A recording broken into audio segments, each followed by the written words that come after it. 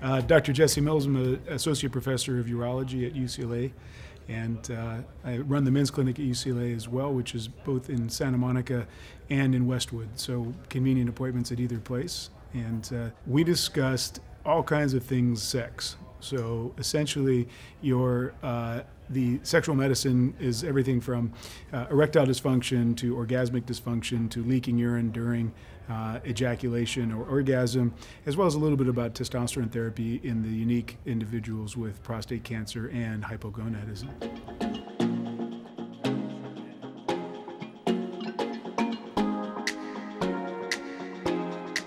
A lot of guys have this barrier to talk about sex with their doctors in general. So we know that men have, about 90% of men, and actually women too, want to talk about sexual matters with their physicians, but only about 30% of physicians feel qualified to discuss sex with their patients.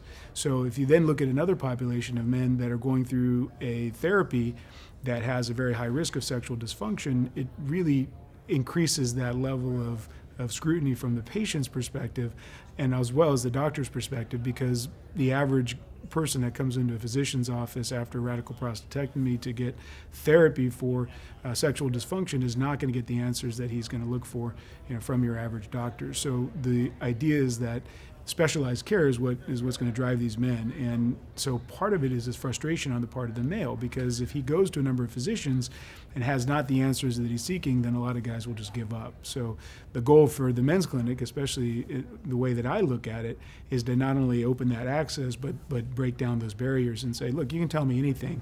I'll give you $100 if you make me blush. I mean, it's hard. So that's what I do, and I think that helps guys be able to open up a little bit more and tell me what's really going on. I mean, imagine as a man to go into your physician's office and say, not only can I not get erections, but if I can get an erection and I'm having sex, I start leaking urine in the middle of the erection.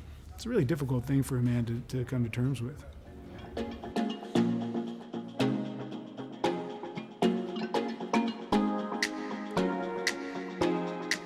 So there's a concept that's starting to float around that I call prehab, or prehabilitation prior to prostate cancer surgery mostly, but it works probably for radiation as well, though it's not as well studied.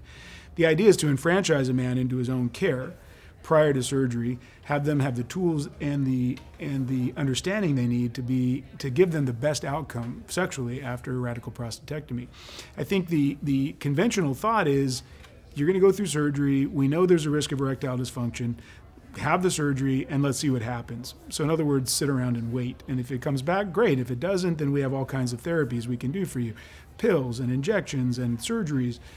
But what if we're able to change that? What if we're able to say, if you take 100 guys and you meet them ahead of surgery and sit them down and say, look, here's what you're going to go through during your prostate cancer surgery. Here's what I can do to help you through that, both here in this visit, 2 weeks, a month before your surgery, and even a year after your surgery. We're going to hit certain milestones where you're going to be taking a medication, you're going to be exercising, you're going to be losing weight, staying in great physical shape, and sleeping well. As we talked about, that was my big lesson, is eat, move, sleep, right? We got to do all of those. The discipline that I make my guys go through before I put a penile implant in is the same. They're going to stop smoking. They're going to lose weight if they need to. They're going to make sure their blood pressure is controlled. They're going to make sure their blood sugars are controlled if they're diabetic. A lot of stuff before they end up in the operating room, because I want them to have the best possible surgical outcome, and a lot of that is in their hands.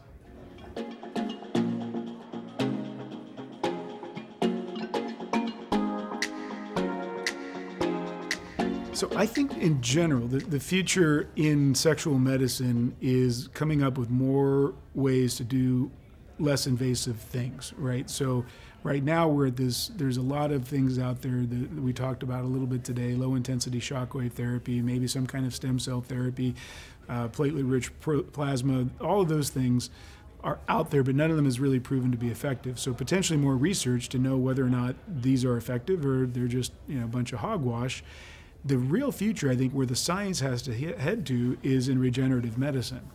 And that's true in anything, from orthopedics and joint regeneration. Instead of looking at an organ wearing out and then replacing it, what if we grew a new organ, or what if we took that piece of tissue and rejuvenated it somehow? And that's where the future is going to be. And certainly we're looking at that at UCLA now. We have setting up a tissue engineering lab for penile tissue to see if we can have a guy actually regenerate his own tissue to replace the diseased tissue. So that's the exciting thing in the field. It's not new surgeries or it's not new pills, but it's really harnessing the body's ability to regenerate itself.